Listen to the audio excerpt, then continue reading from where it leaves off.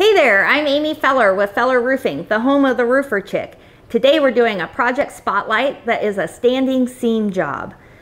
Now, originally, this customer called us. This house is super cool. It comes from the 1940s and was kind of like a bomb shelter where the entire interior, the studs, everything, the trusses, everything is made out of metal. And the roof actually had like an asbestos concrete material was on the top of it. We hired an asbestos abatement team to come in and remove the roof and dispose of it safely. And then the customer wanted to have decking. It didn't have it before, and it's a much better idea to have decking than not to have it. It makes your house more sturdy. It makes your roof more sturdy. It has R value.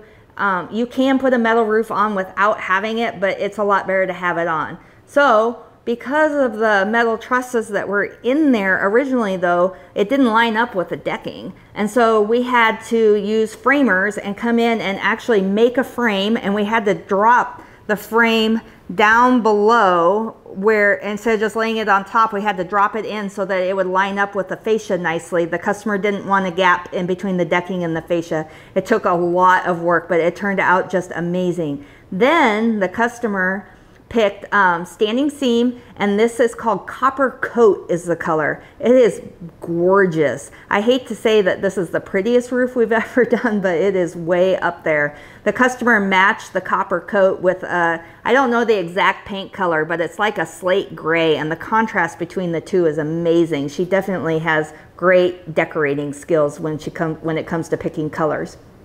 Anyway, this is our project spotlight roof I'm very, very proud of. And I'm Amy Feller with Feller Roofing, the home of the roofer chick.